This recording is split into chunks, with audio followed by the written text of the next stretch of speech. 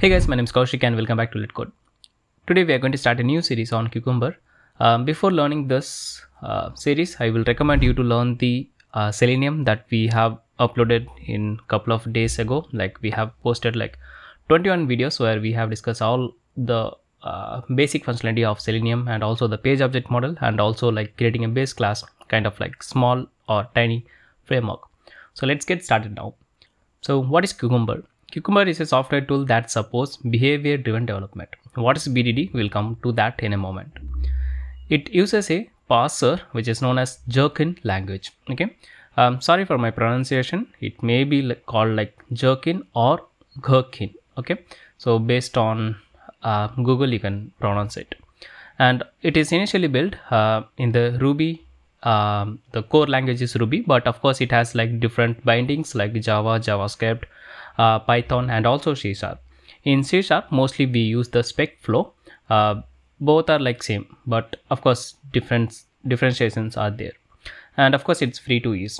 Cucumber has a free version and as well as a Cucumber Studio, which is kind of like paid version. So in this video we are going to learn which is free and of course as per the market need. So what is BDD?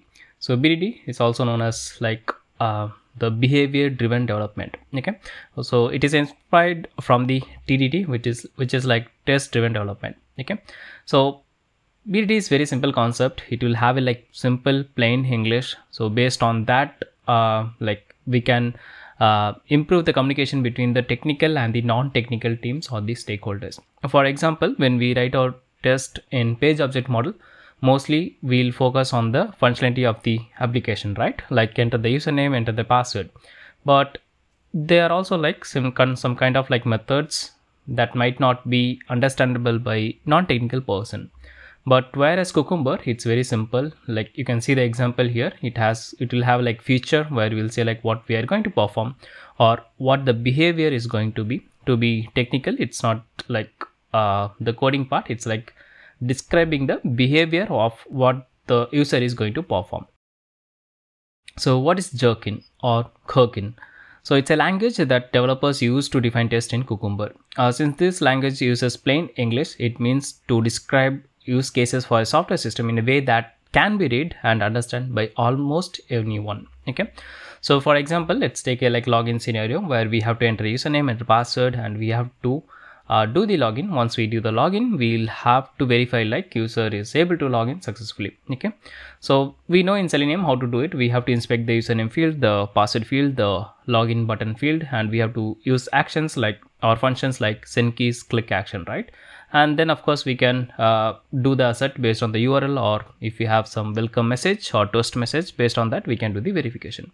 But if I have to do the same in Gherkin or the BDD style, the Cucumber, then of course we have to say in simple English plain terms like user has entered the username as admin, user has entered the password as pass123, user has clicked the login button, then user will be logged in successfully. Okay, not in a typical type. So we have some of the Gherkin syntax as well. For example, here we can say like we have feature, background, scenario outlines with examples, and then we have the mostly used keyword like given, when, then, and but. Okay, so we'll talk about this syntaxes more in detail in our upcoming videos as we take some examples.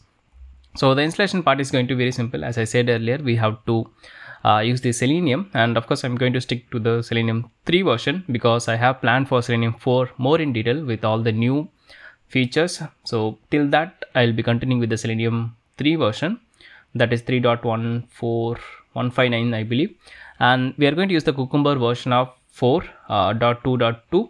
The latest version is 7 I guess, if I'm not wrong, but still we are learning the older version. Simple idea, if you know the basics you can upgrade to any version. So we'll be covering the 4.2.2 in detail, and once we are comfortable with this, probably I will try to cover up the version 6 or the 7. Okay, so that's it for the introduction part. Let's go and see how to do the installation. It's going to be very simple actually. So first of all we have to create a Maven project. If you already using Maven, then you already know the steps. If not, you can watch our Selenium playlist that we completed yesterday. then you can come back to this Cucumber. Okay, so I'm going to create a project, and it's going to be, of course, the Maven. So click on Maven project, click on next, and give the select this create simple architecture and group ID and artifact ID. Let's name it like LetCode, and here I'm going to say like LetCode Cucumber. Okay, and let's give finish. That's going to be very simple, easy task. Once the project is built, then here nothing is coming. Basically we have to go to window, and we have to select this package explorer. Okay, so now here you can select we have a project called LetCode Cucumber, and within that we have, of course, the pom.xml. So I'm going to click on that, and in the XML I'm going to paste the dependencies. Okay, all the links will be in the description, you can check it from there. Okay, and here we are getting error because dependency should come under dependencies. Okay, so let's create the dependencies, and within this guy. Okay, so that's it. As soon as we click on the save button, you can see like it's going to download all the jar file from the Maven repository, and it's going to store in our local machine in the folder name called .m2. Okay, so it might take a little time because I'm also downloading the Cucumber for the first time. If you have already, then this should be fast. Okay, so that's it for this video. I hope you understood the basic concept of Cucumber. To be simple, like we have to write feature files where we'll say some steps that will be in simple English format, that is known as like Gherkin, and based on that it's going to work. Of course, it will not work based on the text we are going to write. Internally we are going to use the Selenium. So before learning the Cucumber, Selenium is necessary. And Cucumber is not only for Selenium, it can be used for anything like your simple unit testing or your Appium or whatever the project it is. Okay, the basic, it is like creating a binding or a bridge between your code and the feature file. We'll talk about the feature file in the next video. That's it from my side. Thanks for watching. See you in the next one very soon.